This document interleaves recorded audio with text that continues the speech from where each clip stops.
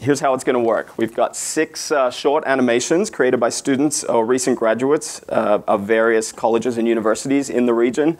They're all short, they're all different styles, they're all interesting. The filmmakers will introduce their films, we'll watch, and then they'll have a brief chat with Tim about their work. Then we've got time for your questions, a bit of time for your questions. Tim Burton is one of the most unique, compelling artists working in film today, seeming to spring fully formed from the asphalt plains of Burbank, California. His films showcase an original visual sensibility and a distinct sympathy for the outsider, while continuing to defy categorization. Labels do not belong on this man.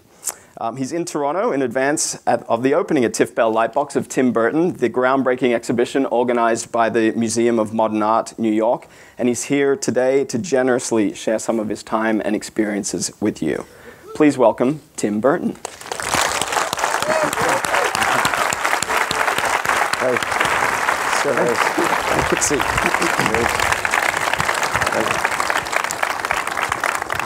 So we're going to get into the films, but before we do, just one quick question. By the way, we've got a full house in Cinema 2 who are watching this on video capture. Say hi to Cinema 2. And we'll have questions from them as well. The cheap seats. Bye. Sorry. You snooze, you lose. Before we start, a quick question about your time, Tim, as a student at Cal Arts, and what you learned there that served you well to this day. I got caught up in my sleep there. No, actually, it was like the second year of the Disney program at Cal Arts. And what was great about it was taught all by Disney, animators, Ken O'Connor, like people that were all the way back going to like Snow White. And so that was really great. And I always felt like the animation background was almost the complete filmmaking background, because you had to do, everything, animate, design the shots, design everything, edit, shoot it.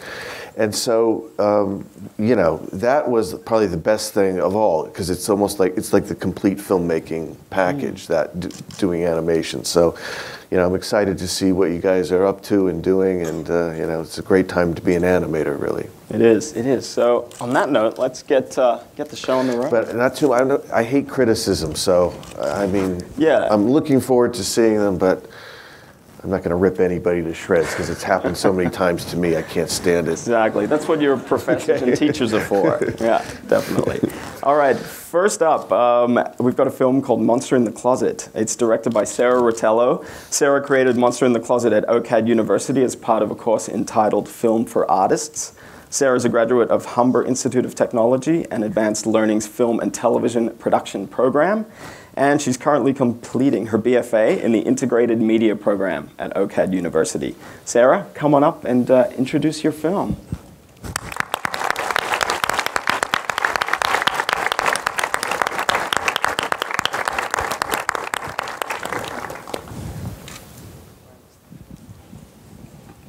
Hello, good morning. Hello, Hi, Tim. nice to meet you. Nice to meet you. Hi, Shane. So Monster in the Closet was my first animated film I worked on at OCAD, and I shot it on a 16mm Bolex camera, which provided a unique challenge because as I was capturing frames, I didn't have the ability to play back the motion and watch what I was doing, like something you would have if you were to shoot digitally. But I had a lot of support, and I had a great crew, so I hope everybody enjoys the film. Thank you. Come on up. Very good. Come over here so Tim can see you. Yeah, that's great. My favorite form of animation, stop motion. It's funny, because it's like, every time I see it, it's just always emotional. There's something about that type of animation that's the first kind of animation I did as well. I love it. It's like something very emotional about it. You just feel somebody's hands doing it. So congratulations. Thank you. Yeah. After seeing the film, for my first question, I was just curious if you see any strengths in my work or weaknesses that you could provide. The strengths are very simple. I mean, like I said, that's, for me personally, that form of animation, I really do love it. It's for me, just at the heart of it, there's something emotional about it. I love seeing the fingerprint. I love seeing the hands in it. I love, so I mean, to say keep doing. Do you like that form of animation over any other? Yeah, I've been doing a lot of stop motion. That was the first one I did with clay. Yeah. I've used other materials since, but yeah, but it's nice. It's my favorite form. So keep going with it. That's all. You know, weakness? No, I mean, whatever. I mean, you know, it's yeah. Look at just the fact that you're an animator. That's weakness enough. You know, I mean, you don't need any enough challenges. You don't need any more.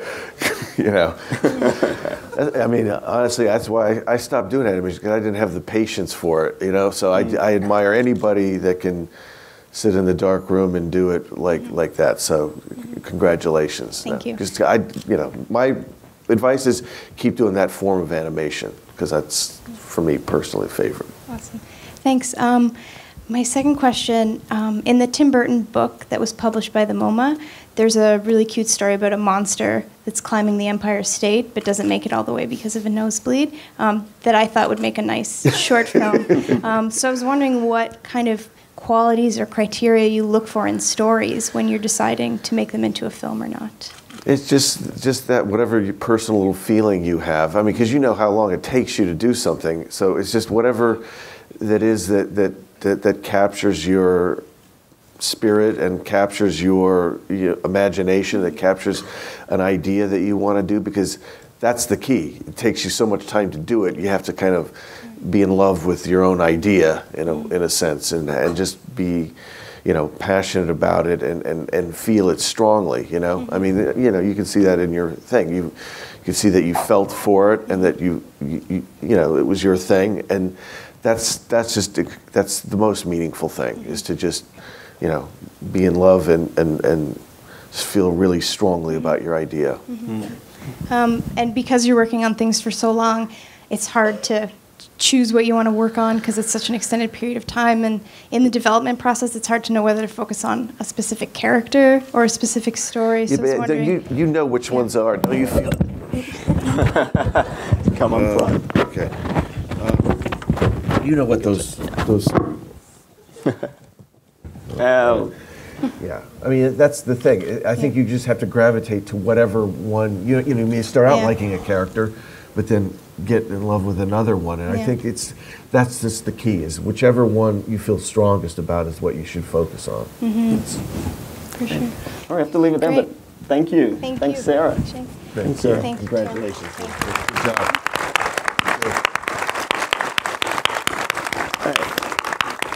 So next up, we're going to see The Arctic Circle, created by Kevin Parry. Kevin completed the film in his final year at Sheridan College, where he graduated with a Bachelor of Applied Arts in Animation. Kevin, come on up and introduce your film.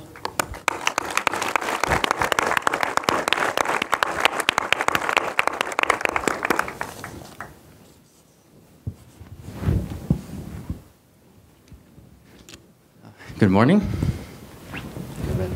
Nice to meet you. Yeah, so you're about to see my film, The Arctic Circle, stop motion short. And I finished it in April, took about a year to do. And I like to describe it as an Arctic inhabitant who becomes fascinated by the sudden appearance of a mysterious box.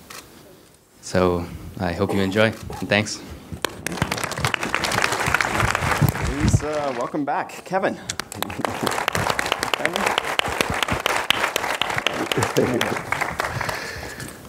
That was great. If I were pitching that to a studio, I'd say it's like a cross between 2001 and Rudolph the Red-Nosed Reindeer, which is great. No, I loved it. I love the design. Really cool. Really good job. You spent a year? Yeah, a year. Wow. It's great. No, it's really, really cool. I like the design. It's really great. Thank you.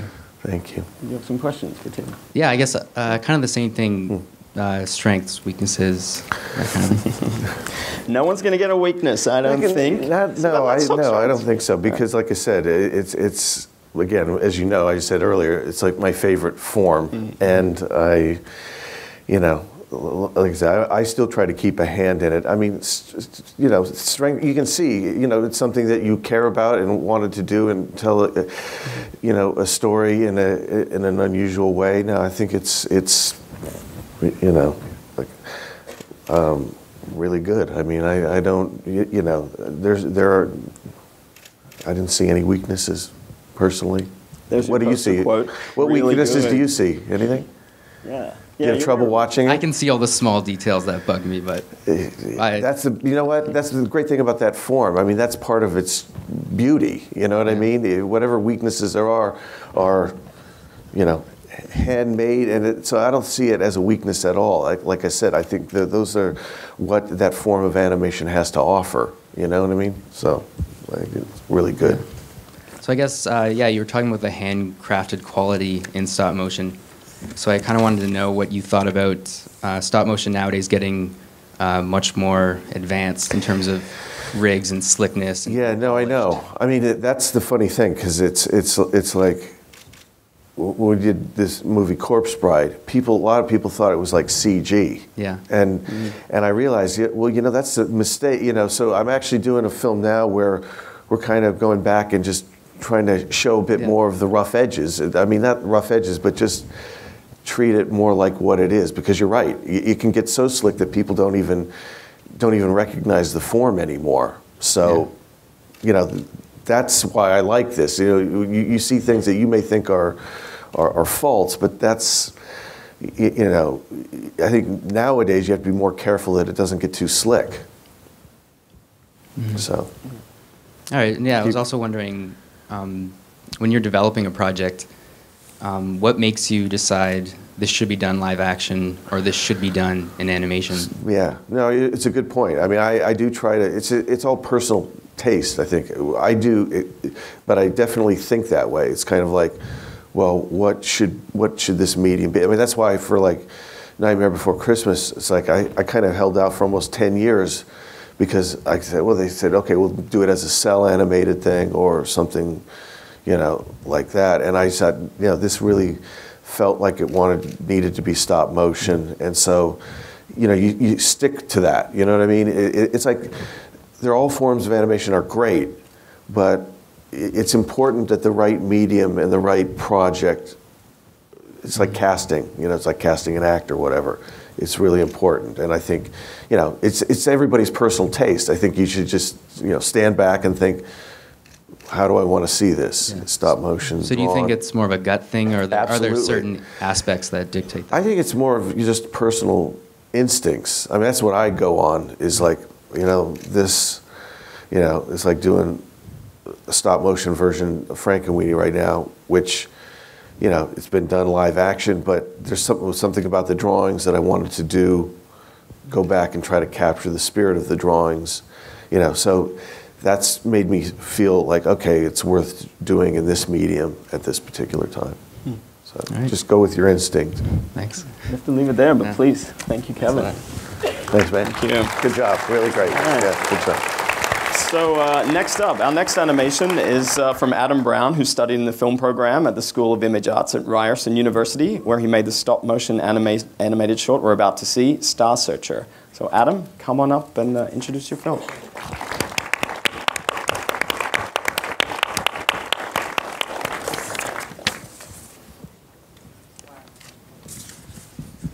Hey, good morning. Hey. Nice to meet you. Sure. Yeah, so this is a film I made 2 years ago in my parents' basement. It's a stop-motion science fiction short about the search for hope at the end of the world. So, enjoy. Hey, apologies for the technical issue. Adam, please come up and tell us about your film. Congratulations, ambitious. Yeah, Thanks. Parents glad to get rid of you out of the basement. I'm still working on another film, actually. A lot of different techniques you use. What were the characters made out of? They're made out of clay, Sculpey. Really? Because Yeah. they look not wax. Kind of, No. Really interesting. Yeah, a lot of, all in camera. Did you do it all in camera techniques and stuff? Or? No, I had a lot of green screens, Yeah. like painted my wall green, a lot of After Effects stuff. Yeah, keeps you out of trouble, I guess. Keeps you in the basement. I mean, how many times have we heard that one? Yeah. parents' basement. It's great. Well, you did the same thing, right? You made. Well, we didn't have a basement, but yeah. if they did, that's where I would have been for sure. Unfortunately, that was only half the film because there's only so much time. Yes. It's a bigger project then? Yeah, it's about 10 minutes long. It's all on the internet, on YouTube or Vimeo. Oh, wow. So you can all search for Star Searcher and you'll find it. So you do it as you just go, installments as you go? No, it was a whole film. Okay. Just wow. only wow. 5 minutes here. Yeah, very impressive. So, use of different techniques. Yeah. I think that's one of the strengths of it, just all the invention behind it that you have to, it's a really a do-it-yourself kind of medium. Again, like I said, funny, everything that's been shown has been stop motion, which again is everybody's different, but at the same time, you still feel that great spirit of handmade doing it, and that's, for me, it's great to see, because like I said earlier, it's best when you see the roughness of it. That's part of what's so beautiful about it. So, I'm learning a little something today. Thank you. Okay. I was talking to a teacher some time ago, and he said for student films, it's best to really try your own style rather than do, say, a claymation film, because there's so much stuff that's been done so well, right? And you don't want to compare yourself to that. Yeah. So what do you think? Do you think you should try to find your own style? Or absolutely. I mean, now is the time. I mean, I think it's best to not think about it. I think, I was lucky when I was a student. It's, I mean, we were in a program that was meant to get hired by Disney, but, some people had more of a Disney style, some people didn't. And I think right now, at this time, you're best off just, if you can, not think about it and just do what you want to do. And then that'll create your own style. You know what I mean? It's like, because even if you're trying to do something else, you know what it's like. You're in your basement, wherever, it's going to be what you do anyway. You know what I mean? Even if you're trying to do a certain style. But I think you're better off just like you said, go from your heart, go from what you love doing, and do it the best you can, and that'll create your style. And it's best not to think about it. I would suggest, if you can. Okay, well, thank you. Thanks. Thank you. Congratulations. Thanks.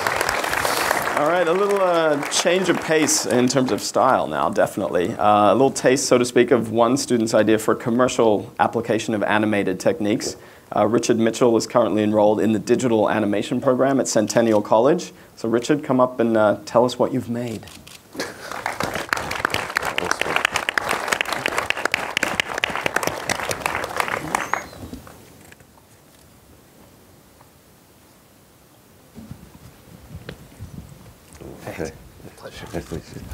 Hi, good morning, everyone. I created my submission as a short film, a very short film, for the final project of my program's first semester. The goal of the project was to create a 15-second long station identification spot for a major network. We had to create an animation that would convey the identity of the network. Being a guy who always thinks with his stomach, I naturally gravitated towards the Food Network. Being a fan of the spaghetti western, once again thinking with my stomach, I decided to come up with an interesting take on the idea of a food fight. So I hope you enjoy it. Feet improvisation. We are going to take some questions from you while the booth works on the tech issues. Yeah. Your worst night, that's your first, not being able to scream. And Richard, we're going to fix it. Sorry, we're going to make it work. Jesus. All right. But in the meantime, all that work. Horrible. Welcome to the film industry. Yeah. All right, I saw an eager used to it. hand here in the front row. Can we get a microphone down here for this gentleman?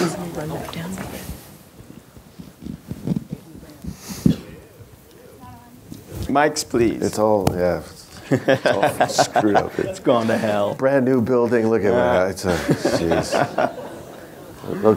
Work out the bugs. Don't worry. You can talk and I can we can hear you. Yeah. Okay.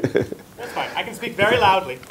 I was wondering, hi, I'm Ted, by the way. Hi, Ted.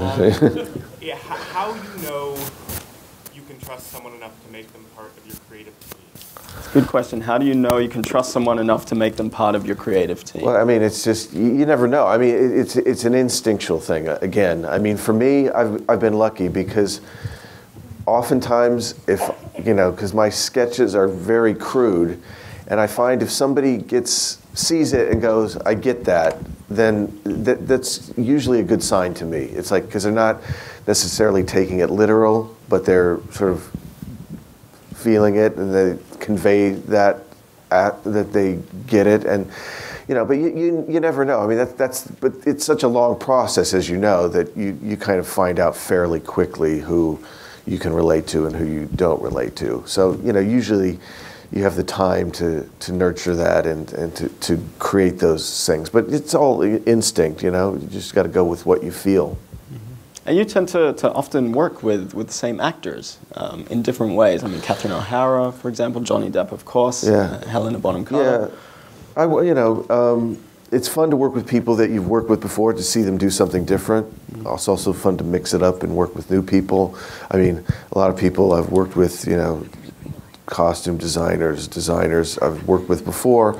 So that's fun to see what they do different. Because again, it's all, that kind of collaboration is one of my most favorite things in making a film, is like you work with people that surprise you, that give you something back, and whether you've worked with them before and you see them try something different or they're new, that's the joy of filmmaking, is just that weird family that you have. That's true. Do you have any collaborators that you met when you were in school? Do you work with anyone from the Cal Arts days? Well, it was interesting because when we were at Disney, there was a whole group of people there that, I mean, Disney could have actually been making really successful movies about 10 years earlier, because they had like John Lasseter, Brad Bird, there was an amazing group of people that, ended up doing amazing things and were very eager to do, things about 10 years earlier, but there wasn't really the structure, and at Disney there wasn't really the will to want to do interesting things at that point. Yeah, you kind of came in at that sort of fallow period, that it was the end of The Fox and the Hound,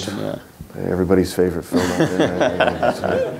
Cute foxes, and then, they spent like 5, 6 years making that film, and it's just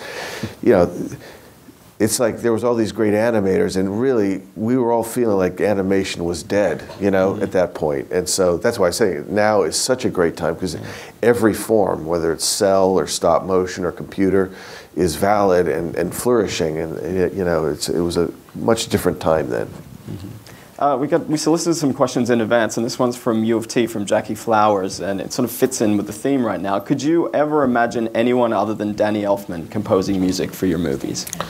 Yeah, well, I've had, Howard Shore did Ed Wood for me, which I love that score. I mean, Danny, I've known him ever since I first started. We kind of started in the same time in terms of film work and all. So, no, he's always been a great. He's like an actor, It's like another character in the film. So, he's always been instrumental in helping kind of set the tone and be a real collaborator. So, but we have our moments. Indeed. All right, question. Yes, up there. Yep.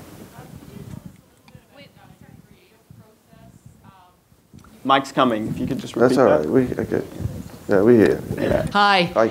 Can you tell us a little bit about your creative process when you're at a concept development stage, sort of in the early parts of coming up with your ideas? Yeah. Well, I mean, it's like we were saying earlier. It's just something that you love to do, I mean, when I look back, and especially with this show, and all the curators found all these rejection slips I had, it's like people... you just have to kind of fight whatever and kind of do what you love to do. And because like I say, it's such a long process. You have to kind of really, feel it inside of you and not get swayed by, oh, well, that's going to be make money, or that's going to do this, or that's popular kind of thing right now, whatever.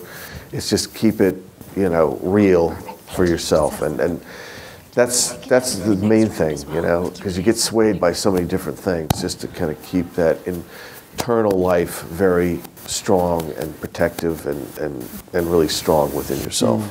I mean, you had a 3-year break between Pee-wee's Big Adventure and Beetlejuice. So was it a challenge for you to maintain that, to not, go for a project? No, well, yeah, it was so strange because I held out for so long that movies kind of, it's like I read the Talking Horse movie. No. Then they made it. Well, before, they did all these movies that I thankfully turned down. But then Beetlejuice was a strange one because it's like when I read that I thought I couldn't believe anybody would want to make that movie. So that's what intrigued me about it. Yeah. Looks like it's working up in the projection booth. Are they ready for us yet? Not yet. All right. Just keep talking. Talk amongst yourself. Yeah. That movie was, but you have I had an idea, I thought, I really want Sammy Davis Jr. to play Beetlejuice. And it's just like, wow. I almost got kicked off the project right then and there. And so, sometimes you have ideas and just they work out, and sometimes they don't. That's the beauty of movies. It's like you can't predict it. You just gotta kind of feel your way through them and, just again respond to the material. Questions? Right here. Yep. Who's got the mic? Thank you. Hi, my name's Emma. I'm interested in asking you what your feelings were about game form. Obviously, in your most recent release, there were a number of different games that came out to accompany the movie. And as an expressive form, I wondered how curious you were about using interactivity and gameplay to drive storytelling and experience. Yeah. Well, I'm not a big gamer myself personally, so I don't. I had a nephew that we played Vice City for 3 hours, and I thought I was going to kill somebody. I found it very disturbing, and I thought, I can't, it's like a, crack or something. It's like bad news. So I'm not a real, although I appreciate it, and but I'm, as me as a person, I resist, even though I deal with technology, I resist it a lot because I find my favorite time is when you can't be reached by a phone, you can't be looking at something, you can't, just be that interiorized way, which you actually have to be as an animator. But I found that for me, it's a quite negative thing. But I appreciate it, and I appreciate the artistry. I know a lot of great sort of gamer artists that are really cool and think that way. So I think it's a really valid thing, but I can't really go there. They're ready for us. They're ready for us. Okay. We're gonna give it another try. Right. So let's see Richard's film. All right. Well, that was worth the wait. That was 15 seconds well spent. Come on up, Richard.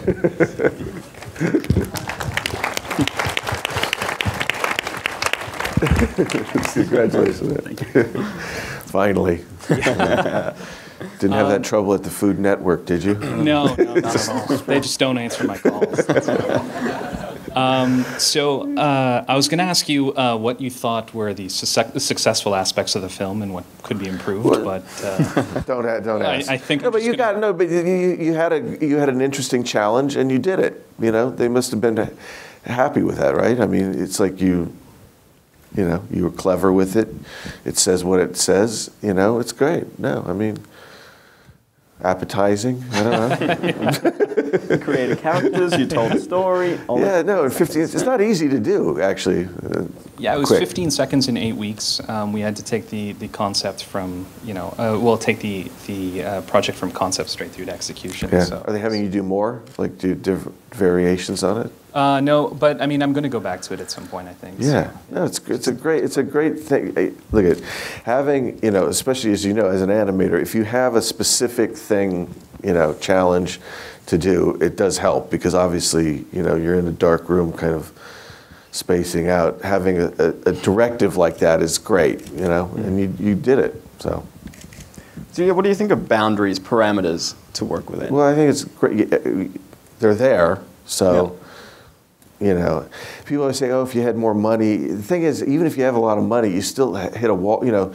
There's never enough money, but it's good to not have that, you know. Sometimes it makes you become more inventive, more creative, deal with things in a way that you wouldn't ordinarily. And, you know, I appreciate that when I see that. You know, you just see somebody, you know, you're forced to be creative, you know, and you're not just throwing money at it and stuff. So, no, well done. Well, one question that I wanted to ask is, I know you're a propagator of stop motion, as we've heard today.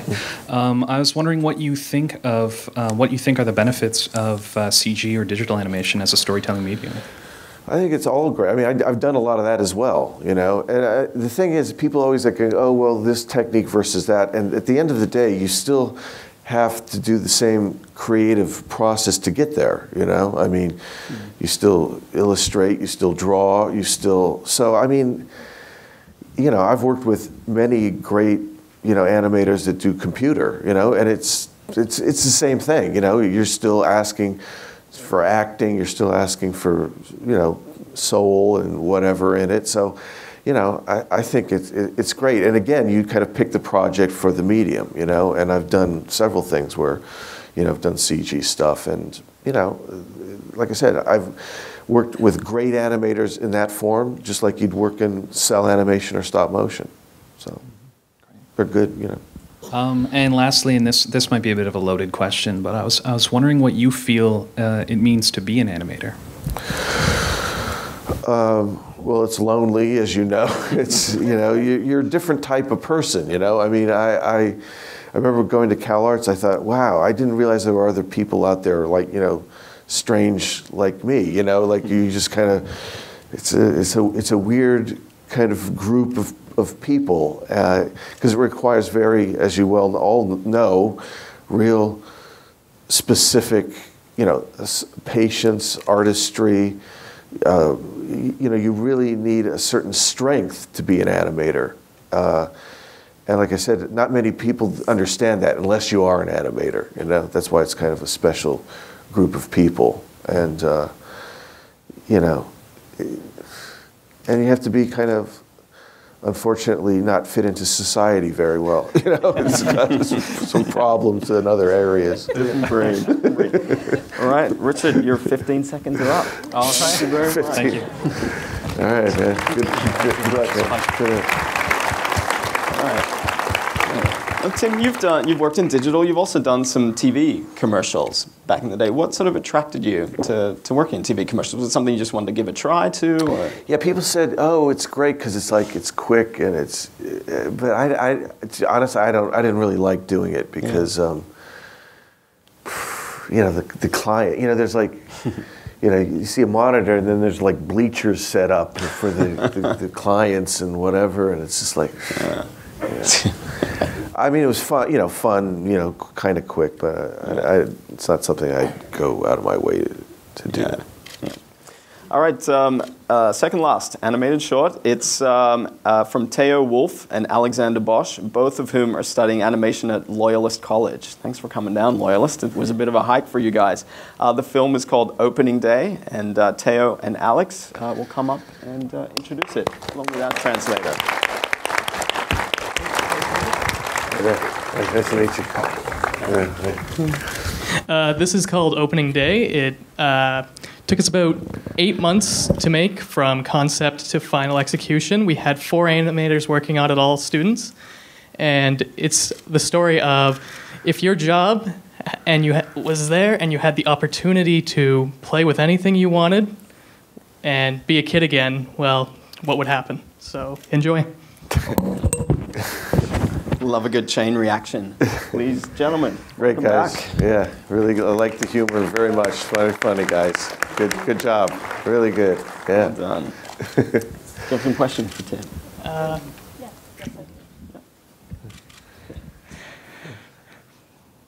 So I'm just wondering about when you have the other artists that are involved, the independent artists that are involved in the creative process.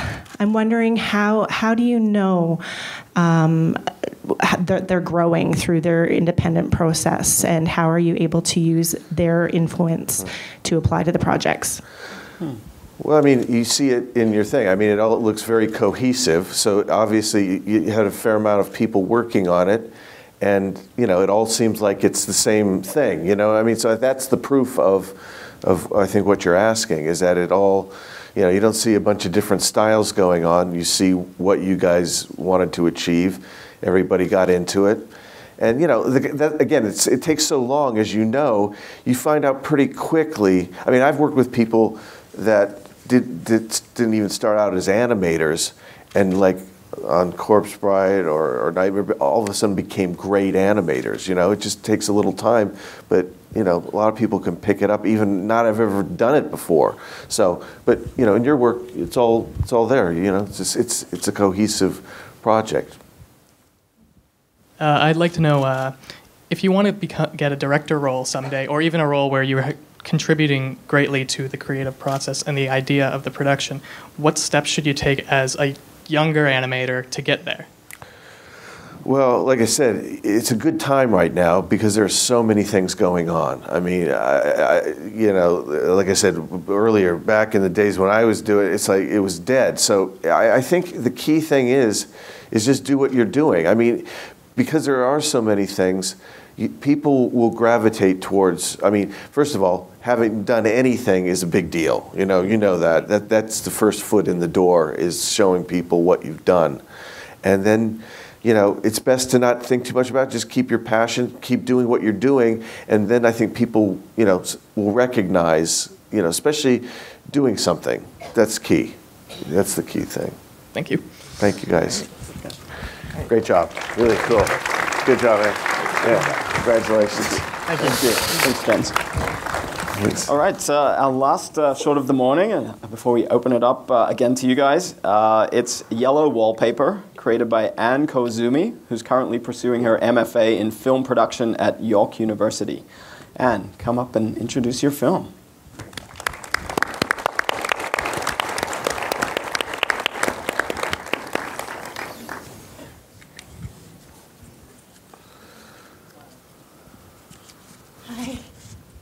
Hi, nice to meet you. Hi, nice to meet you. Hi.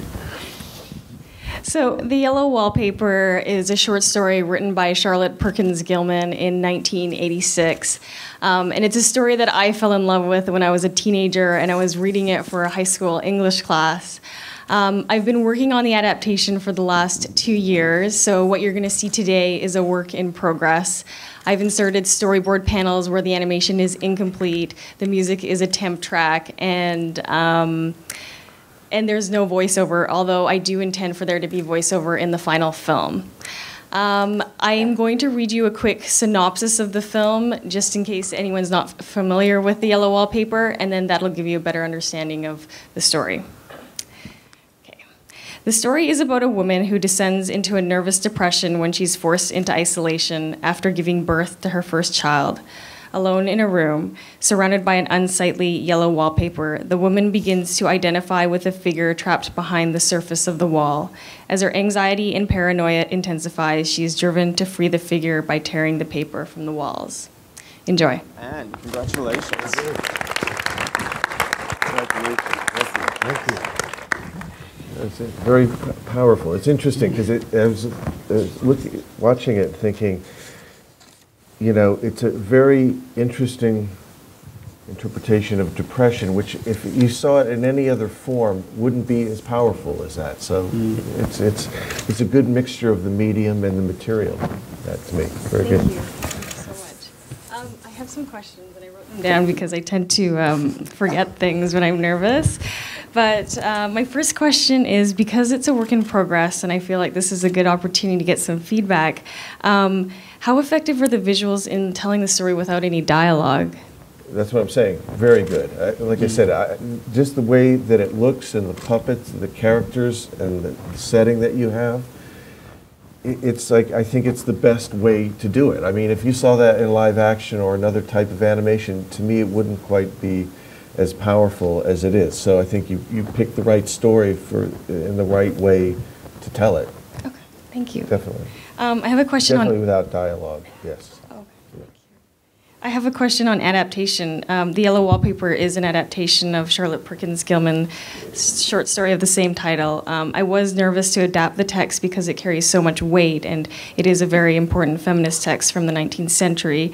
How do you approach the adaptation of a story that holds so much significance for people, and how do you maintain the integrity of the story yet make it relevant to for contemporary society? I mean, you just said it. I mean, you passionate about it. You feel really strongly about it, and that's the best thing, that you or anybody could hope for. You know what I mean? The thing is about adaptations is, you read something and then you do a film. It's a different thing. It's a different medium. So I think as long as you feel the way you do about it, that's the best thing you could ever hope for. And I wouldn't worry about it because it's like, it's different than reading something. You're creating something that's giving you that feeling when you watch it. So, I've never read the story, but I can see that you're passionate about it and that you feel it. So that's it. And I just have one question about your transition from animation to live action. I'm currently doing my MFA at York University, and my thesis project is my first live action project. What are some of your experiences in regards to moving from animation filmmaking to live action? For instance, when you're animating, you're manipulating the characters, where in live action, you're working with actors.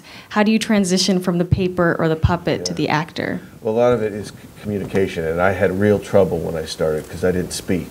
And so people didn't know what you're right. It's a different thing. I think learning to speak and to communicate is a big deal. I mean, I'm still trying. It's hard.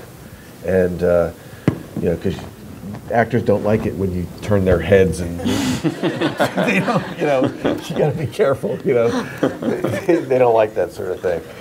So it's just learning that. It's learning how do you get what you want, how do you move them without actually physically doing it. It's a challenge, but it's learning to talk, and you maybe you're fine with that. I had real trouble, so that to me is the key issue. Learn to communicate and get what you want. You have to be a bit more indirect. Most actors, they don't like to be. Some like to be told exactly what to do. Most, I find, don't. So it's kind of a way of, kind of bullshitting people. Really. It's kind of like, you got to find your way to get what you want, but it's an enjoyable process. It's, like I said, it's fun to work with people and have them surprise you and get into the material. So it's just communication. Thank you so much. Thank you.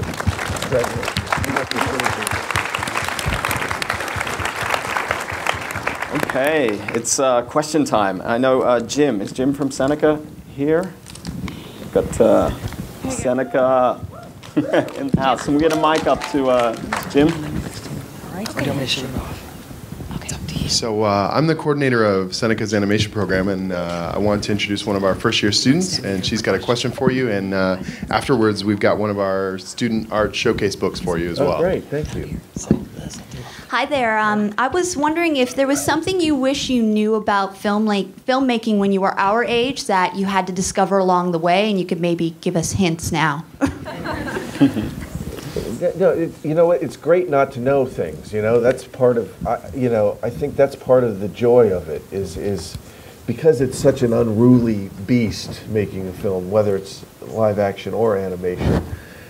That's why I enjoy seeing things like what I'm seeing today and what I've seen in the last couple of days. You miss that after as you move along. You'll kind of long for the days when you didn't know things. You know what I mean? It's something that's just more pure about it, and sometimes you get in your intellectual mind you can confuse issues when you're just passionately doing something and you don't know what you're doing. Those are the good old days. So I just cherish the fact that you're passionate about something and you don't know what the hell you're doing. It's great. Enjoy. Embrace what you don't know.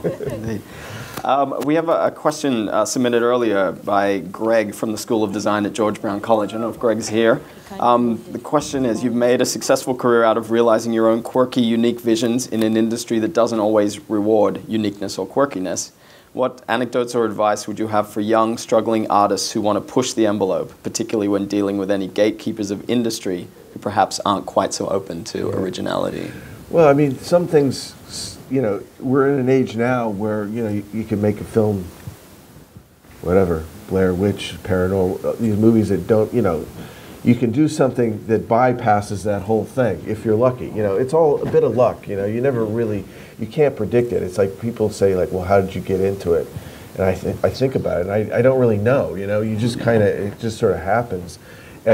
But, you know, we're in a day and age where you can really bypass that if you're, you know, if you do something that connects with somebody, you know. So those kind of movies, you know, unexpected things, not made for much money, surprise people, and you know, there's more of an opportunity now than ever before for that.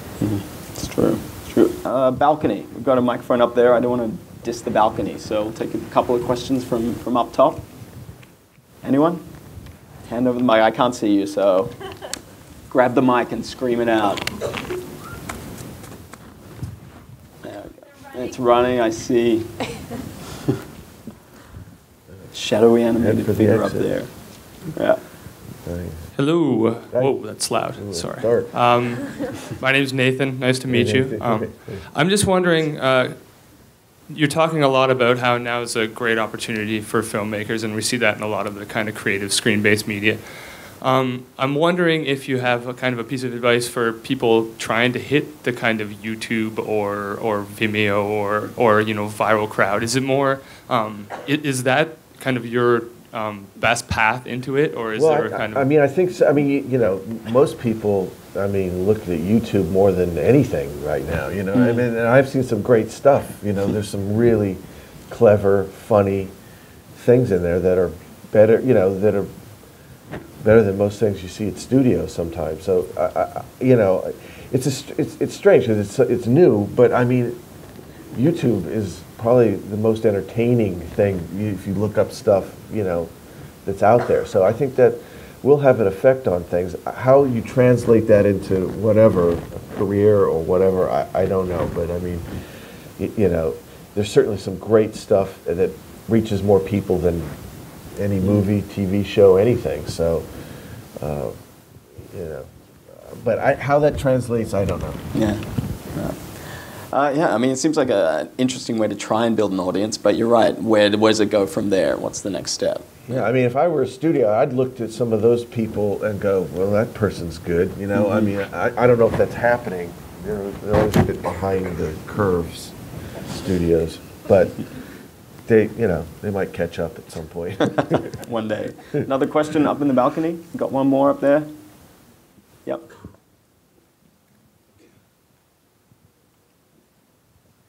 Yes, you sounded a little wistful when you were talking about your student days, and there was an element of purity there. And I'm wondering, do you ever wish that you weren't as successful as you are? I have my moments, don't worry about that. You know, it all evens out, you know. You have your ups and your downs, you know, kind of manic depression sets in quite soon. I guess that ties into being fresh too, to keeping fresh and going back to that purity. Yeah, I mean that's why I'm excited to be here. It's like you see things, and there is something really, really nice about it. And I mean, when you're in it, doing it, you always want the end result. You know, you want to get to where you think you want to go, but it is a time when you never get back in that sort of way again, which. You know, it's interesting because I remember seeing a Matisse, his retrospect, and you know, you kind of walk through his life and you see, you know, somebody come full circle and they kind of end up, you know, at the end of their life kind of trying to find that simplicity that they had at the beginning. You know, there's something that's very powerful about that, and you know, I think most artists are always, you know, maybe you achieve something and you're always trying to find that simple kind of discovery again that you know have early on usually. Talking Citizen Kane, Rosebud. Nah. Let's take a question from. No danger of that. No problem. I want to tribute to Cinema 2. This is a question from next door. When creating Sleepy Hollow, how did you consider your relationship to the author Washington Irving? Was this his story, or did you feel it turned into your story? And what drew you to the story in the first place? Well, I remember the Disney cartoon. That's what That's what I first saw, which I loved. And it's just one of those stories that it's like everybody knows it. You in school, but you never really read it. So it's not something that And I remember seeing like illustrations, like Arthur Rackham illustrations, and people illustrating it, great illustrators, and I think that's the thing. And it's just such an iconic, there aren't many American sort of fairy tales, and so that's kind of one, and I think that I gravitated towards that because, every other country has so many, it's so rich in those kinds of stories, and America relatively new to that sort of genre. That's true, that's true. Another question from next door about your thoughts and how much you liked using 3D technology. Alice in Wonderland. No, I loved it. People talk about, it's, the 3D is the way of the future, and I just treat it as like a tool. It's like color or sound, whatever. Some things are good, some things maybe doesn't matter, but it's not. I never treated it like it's the savior of mankind and whatever. It's just, it's a fun tool to work with. Yeah. Yeah, definitely. Yeah, and you plan to use it again? Yeah, I mean, for the right projects and stuff. Yeah, no, I mean, I would, when we converted Nightmare Before Christmas, I thought, I loved it because I thought, well, this is the way you see it. This is the way, when you're on the set, this is, and seeing the artist's work and the detail and the puppets, you feel them more. That to me was like, well, that's a good use of it. So sometimes it's a good use, and sometimes it's like any tool, like why you want to do it, why are you using it. Yeah. Okay, some questions down here. Over in the corner there. Mike? No. Yep, sure. Yeah, sure, no problem. Yeah. Hi, my name is Jen. I was just wondering, as you're working on projects, how you keep a constant passion and vision, because I'm sure most people who have worked on any kind of project know that at some point you might feel a little stale or that you've gone off the course, and I was just wondering how you get back on track. Well, I don't know if you do. I mean, one of my favorite films that I did was Ed Wood, because for me, that was the filmmaking process. It's like you're completely delusional, It's like like while he was making Plan 9, he thought he was making Star Wars, And so you get that feeling, you get caught up, and it's kind of a misguided passion, but it's great, and you have to have it. I mean, you have to be a bit crazy, and you have to be kind of obsessive, and you have to be, you could be completely wrong, but you just got to have that passion, and like you said, it has to be an idea that you like, because you're in it for the long haul. So it's something that you have to be kind of obsessed about, and whether you're right or wrong, just go for it. Drive everybody crazy. Do you find that sometimes the projects can take on a life of their own, something you didn't expect? Absolutely.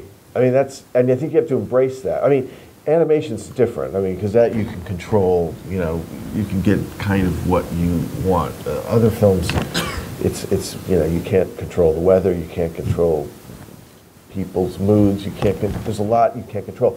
But I've learned to love that and embrace that. I mean, that's why I love Fellini movies. When you watch a Fellini movie, you see the process of how things just go one way or the other, and he sort of, to me, captures the spirit of filmmaking, and I think you just have to embrace it. Yes, someone's got the mic here. Yeah. Hi, Tim. My name's Joseph. It's a pleasure to be here. You've worked on a number of projects throughout your career, and you've obviously been very passionate about them. Is there any particular project that you still feel really passionate about, or something that sticks out in your career that you really feel attached to? Well, you feel attached to everything, for bad, good or bad. I think, there are probably projects that I feel closer to, things like Scissorhands or Ed Wood or Nightmare or I don't know. But every movie you feel strongly about because you have to do it, you know. So, and like I said, since I'm not a great communicator, I always felt like I had to feel the characters, and just so that I could understand it or impart that to an actor or whatever. But you feel close to everything because you spend so much time into it, and that's why I can't really watch the films very much, because I get hit by a wave of emotion of like being on the set, you know, and so it's hard for me to look at things, you know, with any clarity because you get so wrapped up into it. Is there anything you would revisit? No, I mean, you know, I think you do in your mind. You do things whether you like it or not. There are things and themes that come back just because they're part of your DNA. You know, they're part of who you are. So, but not consciously. I don't do it. More of a subconscious issue. And how about the films that got away? I mean, Superman is kind of a famous example of a film you spent quite a bit of time on. Yeah, I've had a couple projects. That's the thing, you know, everybody thinks, well, you know, it's easy to get you have a certain amount of success, it's easy to get a project done. Every single project that I've done has been difficult to get done to this day. I mean, you know, it's always a struggle, it's always a fight, it's always, you know, I guess that's just part of the nature of it, you know, it's not, each project has been difficult to mount. Right. Yes, got one in the front row here. Hi. I just wanted to ask, it's a follow-up about the YouTube phenomenon. Yeah. You did a series specifically for the web. Yeah. And so I wanted to know what made you decide to do something that would go out to people that way. And it's just a different medium, you know. I think that it was relatively new at the time, so it was just an experiment to just try something for that medium. I mean, now there's so many different forms of media, it's hard to keep up with that. But like I said, for me right now, YouTube's probably the most entertaining thing around, you know. Whatever you want to look up, you can find, you know. It's a bit spooky, really, you know, but entertaining. Yeah, ghosts from the past discovered there. Okay, let's go over this side. Up 6 rows up. There are a couple of folks with their hands up. Keep the mic up there. Keep your hands up. Right. That's very exciting. This is kind of a general question, I think. I'm actually a student in the illustration program at Seneca. This is a question of, have you ever gone to a studio with this idea that you're like, okay, this is the best idea I've ever had. I'm in love with this idea. And they're like, listen, Mr. Burton, this idea is just like too crazy. We can't do this. And you're all the time. I mean, well, I'll never forget. I pitched to the studio a long time ago. I said, I want to do a musical version of House of Wax with Michael Jackson, and that really hit a stone wall. That actually sounds really awesome. Yeah, no, I know. I was excited about it. I was really passionate about it, and I'll never forget the look on their face. You know, Is it a case to this day? If you have a project like that and you get totally rejected for it, do you just be like, okay, I need to tone it down, or are you like, I'm going to put this back and I'll bring it back later? I usually think of that as a good sign. I mean, actually, I have a perverse, you know. Like I remember going in to pitch Sweeney Todd. I said, you do a musical where it's 95% singing with nobody who's ever sang before, with lots of blood. How does that sound? Yeah. I mean, it got made, but I mean, it wasn't the most enthusiastic response I've ever got from something. But there's something fun about it, you know. I love watching them squirm. And why did you want to make Sweeney? I mean, you've said you're not a big fan of musicals. What was it that attracted you? I remember seeing it. I just liked it. I liked the juxtaposition of the sort of beauty of the music with the harshness of the imagery and that kind of Grand Guignol kind of feel to things. And you know, I liked his. I could relate to his character because he didn't speak and he was moody and depressed and. So I thought, yeah, I can relate to that. You can make this happen. You can do that. Yeah. A question from next door. Have you ever seen the short film Tim, about a boy who wants to be like Tim Burton when he grows up? No. Yeah. I don't know. You're already living the life of Tim Burton. You don't need to see it. All that it's cracked up to be. questions. Yes, up on the side there. I'm going to mic up to you. Hi, my name's, well, it's loud. I'm Caitlin, and my question was, do you find it difficult in transitioning your idea down to script format? Like when you're working with writers and you're trying just to... Yeah, I mean, yeah, sometimes. I mean, it's just, again, it's, we were talking earlier, it's like casting an actor. It's like, if you find the right person, you know, it's like, it's great, you know. I mean, like when Caroline Thompson, who wrote Edward Scissorhands, it's like, it was such my story, but at the same time, she brought something to it, she related to it, and, you know, it's just finding that right connection with somebody, you know. Then it's not so difficult, you know, but that's the key, is just those connective relationships. Do you find that the writers might sometimes have a little bit input in how the story turns out, or any like small, like minor ideas, or? Well, yeah, I mean, if you're working with somebody, you kind of have to like them, because otherwise, why, you know, why is everybody there? So I do feel like obviously they bring something to it, but it's not like something that I prefer. Like for me personally, I don't like the writer on the set. I don't like anybody on the set, to be honest. Probably because people have to make the movie, but you know, I like to deal with the writer and then kind of get on the set and then deal with it myself and with the actors, basically. Question here in the back row, the front section. I wanted to know if if you harvest any ideas from the world around you, and if so, if you could tell us sort of about some of the people in your life, or like the characters or the events in your life that have inspired some of those stories. Well, I mean, I think it's important to find inspiration anywhere, you know. I mean, I was lucky to, you know, once I had, you know, a couple of kids, that's an interesting form of seeing things in a new way, you know. I mean, there's something about, again, when you go back, when you're new to life, you know, and you're just seeing things fresh for the first time, is important to kind of maintain throughout your life. That's why, you know, I try to spend some parts of a day just staring out a window, whatever, because, you know, I think you get more of your feelings and thoughts when you're really not doing anything, you know, when you're not having to engage in the things that everybody has to do every day, when you can just space out, think about something, see somebody, observe something, you know. And again, it gets harder with all the technology because everybody gets, you know, into it, but sometimes just standing back and watching people and observing things is I think the most important thing in a creative process. What are your other forms of creative expression? The drawings, the artwork, we know a lot of it's in the exhibition downstairs, but what are you doing now for other forms?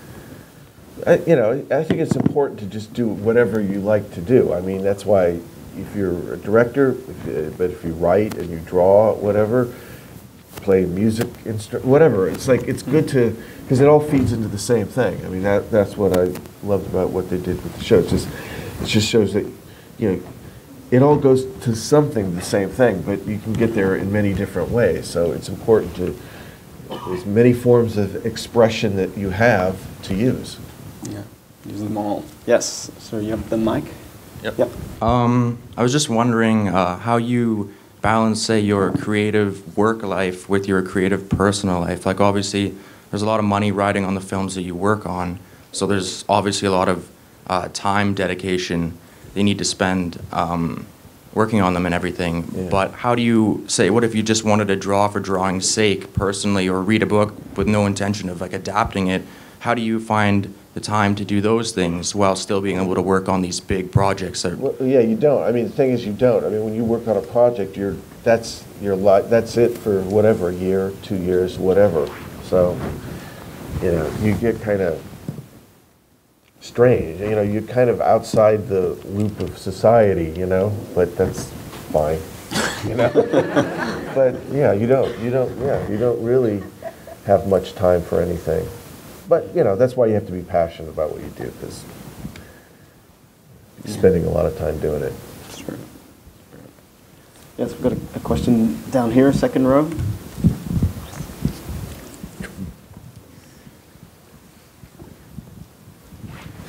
Hi, Tim. I'm with the New Media Lab at the Canadian Film Centre. We're looking at, stuff that spans multiple media. And I was wondering, at what point do you start to develop the stuff that's other than the film, and how involved are you with that? Well, I mean, the thing is with that with stuff, you never know what it's going to be. That's the interesting thing. It's like sometimes you do a drawing and it could turn into something that's for a film. It could not be. It could be, something you stick in a drawer and never look at again. But that's the great thing. The important thing is to just do, and that's why, I'll think so much. If I do a drawing, whatever, you just do it, and then if it means something.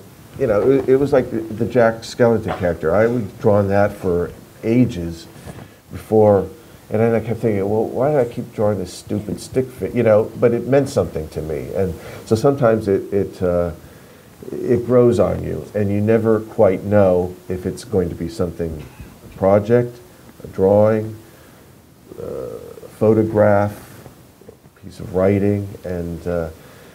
It's just best to kind of create that pool of things and then see what stays with you, And usually, then that means that's meaningful to you, and therefore, something coming from a position of strength. So, it all kind of goes into the same thing. Mm-hmm.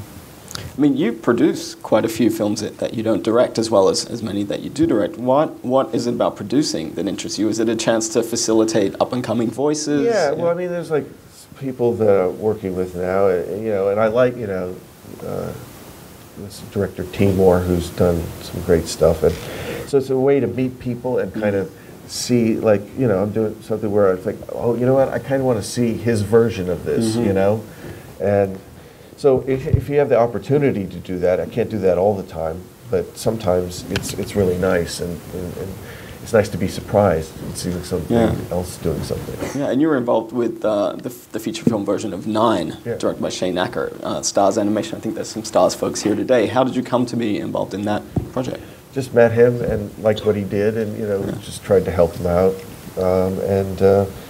because like I said, I know what it's like to try to get something done, and if you can sometimes help somebody, that's great. And I liked his work. We have to leave it there. Tim is on a very tight schedule. He doesn't have time to sign or answer any more questions, but please, thank Tim Burton.